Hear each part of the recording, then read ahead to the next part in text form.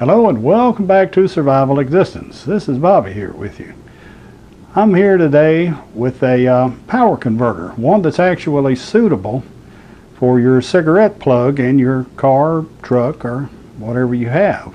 This particular charger has a pivoting head, so regardless of where your cigarette lighter is located, whether it's in the dashboard or on the console, you can pivot the head wherever you need it to make it most convenient for using the power. This particular converter has a 110 volt outlet and also a USB connector.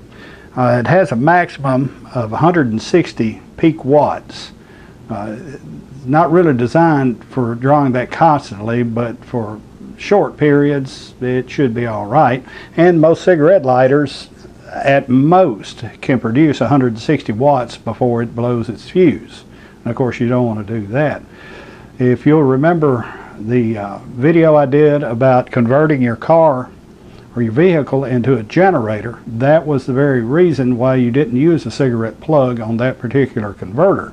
It was capable of drawing far more power than a cigarette lighter is able to produce. That particular inverter was capable of pulling 610 watts from the battery and converting it to AC power to power some items around your house.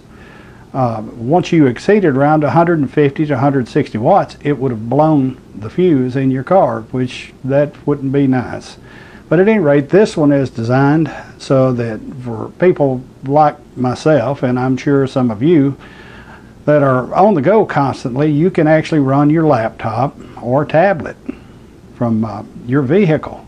You can also charge phones if you so desire. There's so many phone chargers out there. I certainly wouldn't buy this item for charging a phone, but nonetheless there is a USB connector on it. Let's take a little bit closer look at this. This particular inverter has 110 watt, or I'm sorry, it has a 110 plug and also the USB connector in it. Plenty of power to run your laptop or tablet, whatever you want to run on it within reason, as long as it doesn't pull any more than 160 watts. There again, it is limited. You're not going to run a coffee pot or a microwave or anything like that. There are larger inverters that will handle that, although coffee pots with a heating element are highly inefficient to try to run one on. And as a matter of fact, a coffee pot pulls entirely too many watts. Simply, there are easier ways to make coffee, although very convenient inside the house. If you're having to produce your own power, that's not something you'd want to do. I just thought you might like to see something like that for those of you that are on the go. It's a very good item. And as always, come visit us on Facebook.